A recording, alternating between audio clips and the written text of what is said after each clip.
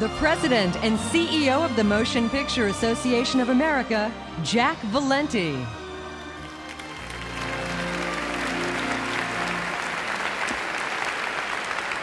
While we celebrate the arts, let's not fail to recognize the business of film.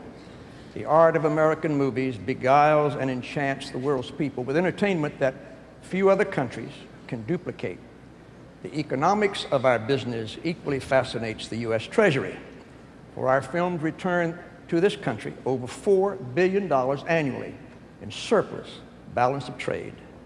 So we salute the filmmakers and the stars who attract such splendid box office results. And one international favorite is an extraordinary woman, the gifted 5-time Academy Award nominee, Glenn Close.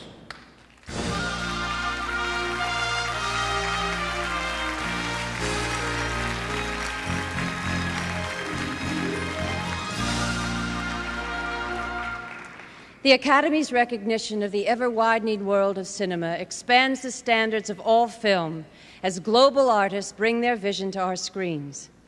Foreign films enrich all our lives, speaking to us in the universal language of motion pictures, as well as their own indigenous tongues. This year, from 4 countries, the entrants for Best Foreign Language Film are: from Russia, Close to Eden, Nikita Mikhalkov, director. From Belgium, Dans, Sten Konings, director. From France, Indochine, Régis Wargnier, director. From Germany, Stonk, Helmut Dietl, director. And the Oscar goes to France, Indochine, Régis Wargnier.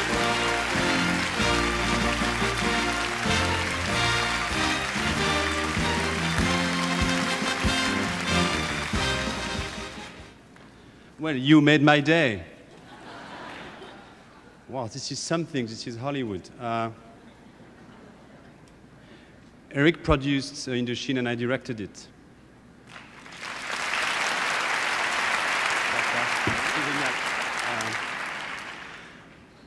I've been a moviegoer since the age of 10.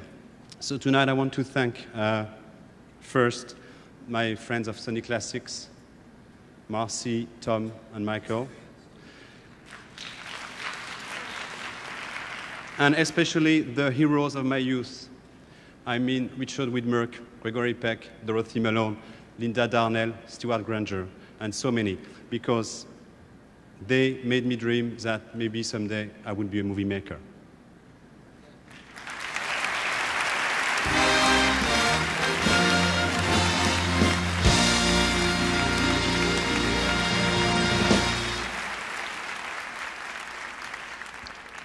I'm just curious, how many of you are candidates for mayor? Interesting.